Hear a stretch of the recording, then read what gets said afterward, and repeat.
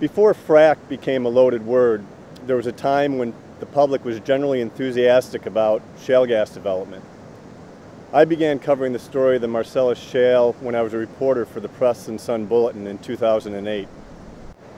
Few people then really appreciated what the Marcellus was or what it was worth.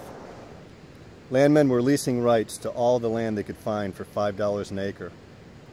When a group of farmers in Broome County landed a deal with a Texas company, XTO Energy, to lease 50,000 acres for $110 million, that's when people began paying attention.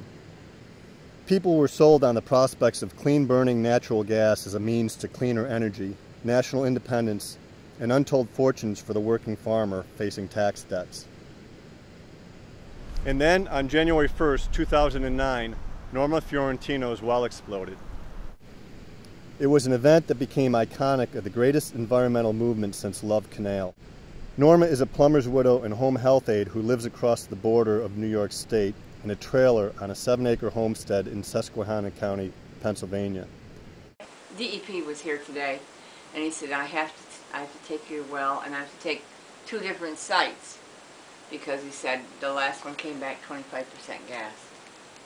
So whatever you do, don't drink it, he said. I think of Norma as the Rosa Parks of the anti-fracking movement. Under the Surface chronicles the circumstances that ushered in a new era of onshore drilling.